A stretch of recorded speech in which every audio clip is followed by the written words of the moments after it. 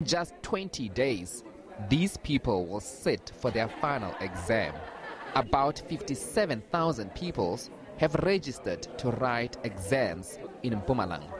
But there are concerns over the decline of candidates registered for mathematics and physical science subjects.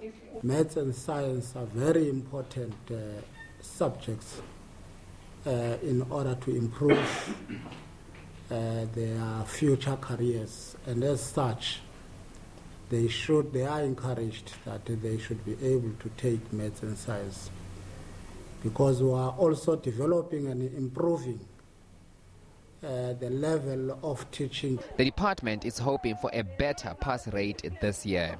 I think that we want all grade 12 learners to pass 100%.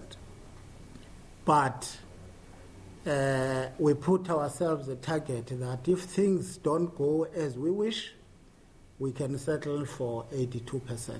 And for those in their last year of their school career, are hoping for success. So I do believe I am moving in the direction of being completely ready.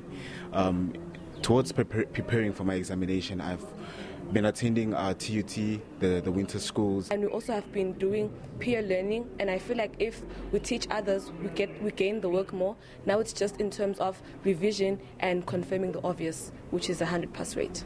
Security will be tightened at exam centers in high-risk areas. This to ensure incident-free exams. Tumelo Machogo, SABC News, Mbombela.